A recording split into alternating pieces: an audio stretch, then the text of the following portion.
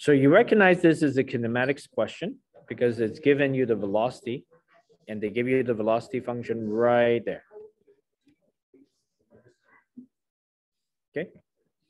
Find the value of t where p reaches its maximum velocity. So you can think of the velocity function and you can tell that it's a quadratic function and it's opening downwards. So you can basically, you have a parabola. Now, I don't know exactly where it is. So I'm just randomly drawing it, right? So don't think this is accurate here. But that's what they're looking for, is they're looking for this point. Find the value of t, the x value, where p reaches the maximum velocity. So this is like finding the vertex. There are many ways of finding the vertex. You can take the derivative and set it equal to 0. That's probably something that I would do. So v at t, I'm going to take the derivative of it. It's going to be 4 minus 6t, and I'm going to set it equal to 0. So t is going to equal to 2 over 3 seconds. Okay? That's the derivative when it's flat, right? When it's equal to 0, this point. So that's that. Show the distance from point P to point O at this time is 88 over 27 meters. Okay.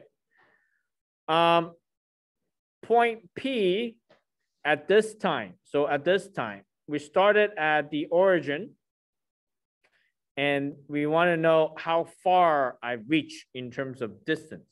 Well, how do you find distance when you're given the velocity function? Well, that's integration. So I'm going to integrate the velocity function between 0 and point P, which is 2/3. So I need to integrate this function. And that's going to give me the distance traveled. So what's the function again? It's a simple polynomial function. 4 plus 4t minus 3t squared. Okay, so I'm going to integrate this function. 4 becomes 4t. 4t becomes 2t squared. Minus 3t squared becomes minus t cubed. Actually, let me write the equation down first. Right, this answer, no, it doesn't allow me to. Let me erase this part. And I'll add this middle part here. 4 plus 4t minus 3t squared dt. 0 and between 2/3. Right, integrating the 4 becomes 4t. Integrating the 4t becomes 2t squared. Integrating the minus 3t squared becomes minus t to the power of 3. Okay, now you can add a plus c, but you can also do, well, it's a definite integral, so it goes from 0 to 2/3. So that's going to equal to f at 2/3 minus f at 0, right? So I'm going to substitute 2/3 into the function minus f at 0. Now f at 0 is just 0. So this part I don't have to calculate. It's the 2/3 that I need to do by hand because it's a paper one. So 4 times 2 over 3 plus 2 times 2 over 3 square minus 2 over 3 to the power of 3. Okay, so I have, this is going to be 8 over 3. This is 2 square, which is 4, times 2, which is 8. Here's 3 square, which is 9. Here's 2 to the power of 3, which is 8. 3 to the power of 3, which is 27. Right? I'm going to common denominator it. So this is going to make all common denominator of being 27, because that's easy to add.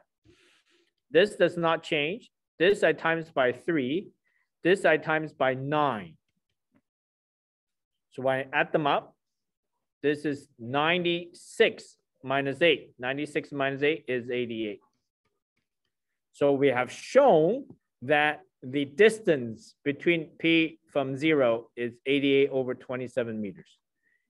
definite integral, right? Integrate the velocity function between 0 and 2/3, and it's gonna give you the distance traveled between that time. Okay, so that's part A, and we got our 7 marks. Now, part B, sketch the graph of V against T, which is this parabola, quadratic function, clearly showing any point of intersection with the axes. So that means I want the x-axis and I want the y-axis, so I need 2 points, right?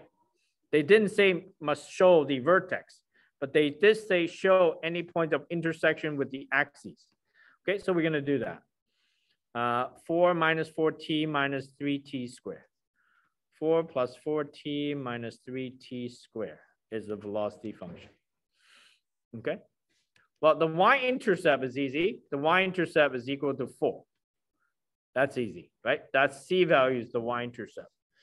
What about the x-intercept? Well, the x-intercept, I would have to either solve by factoring or I want to solve by quadratic formula. Let's see, minus 3t squared plus 4t plus 4. If I factor it, minus 3t and t, minus 2 would work, right? That's going to be positive 6 minus 2, which is positive 4. So t is going to equal to, if I set both of them equal to 0, t is going to equal to 2.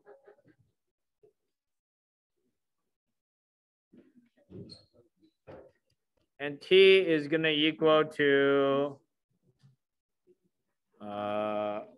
is that right? Minus 3t squared plus 6 minus 2. Yeah, that's good. This one is going to be, what is it? 2 over negative 3. Right? Now, time cannot be negative, so time is positive. So if I need to sketch this, no, I don't want a parabola. Well, I don't want a parabola. I want a straight line. Give me a straight line. Straight line sketch. Did they say a particular point or no? From 0 to 3. Okay, so from 0 to 3 is what I wanted, but it is a paper one. But still, we're going from 0 to 3. The y-intercept is 4. The x-intercept is at 2. So it's a parabola, so it's going to go and it's going to come down. Okay. And that's all they're looking for on the exam. Sketch a graph of V against T, clearly showing any point of intersection with the axes between 0 to 3. And that's the graph. Between 0 to 3, well, I should go a little further because 0 to 3, and since my 3 is here, so I should all the way go over there to make sure they align. Right, and make sure that you see a bump because it's quadratic formula. It's yeah, we're gonna reach a maximum and then you come back down. All right, last part of the question. Find the total distance traveled by point P. Now, remember when x equal to 0, there's a change in direction. So when I do integration, I can't go from 0 to 3 directly. I have to go from 0 to 2/3, and then I add to go from 2/3 to 3. So total distance traveled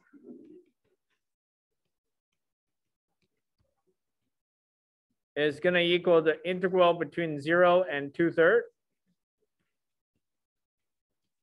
And then 2/3 to 3. Not only do I need to go from this way, you also have to know that one of them is going to be a native answer.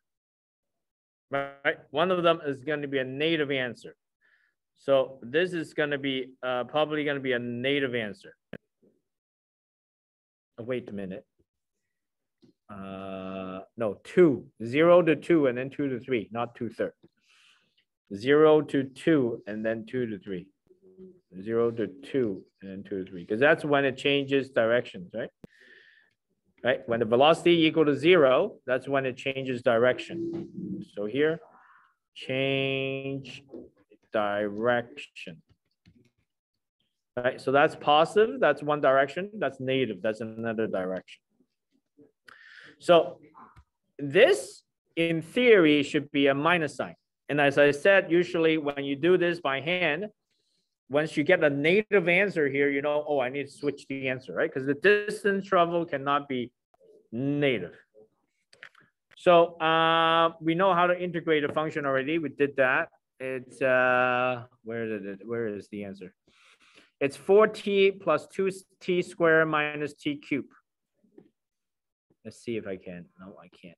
So I need to copy it down. 4t plus 2t squared.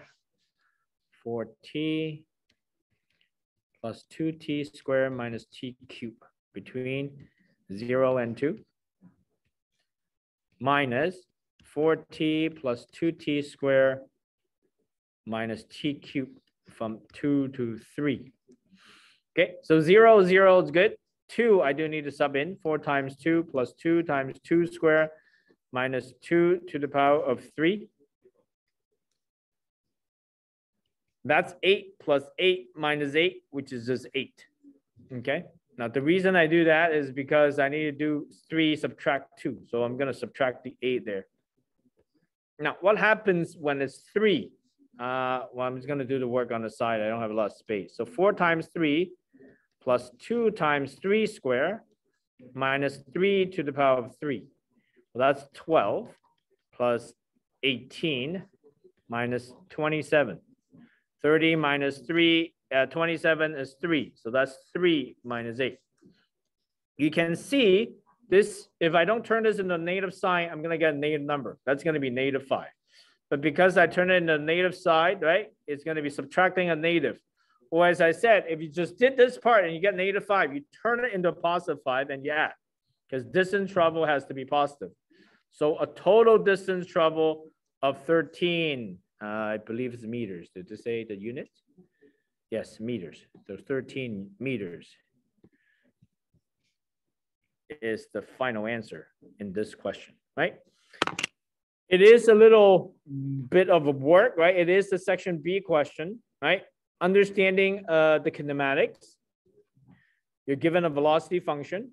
You're finding the distance, which is integration. Here, there is a change in direction when velocity equal to 0. So when I want the distance, total distance travel between 0 to 3, you have to do it in 2 pieces. 0 to 2, 2 to 3. Making sure they're both positive, which give you the total distance travel, right? So it is one of the harder applications of kinematics where it's super easy in the paper 2, but in a paper 1, it is quite a bit of work because you have to do all the math by hand.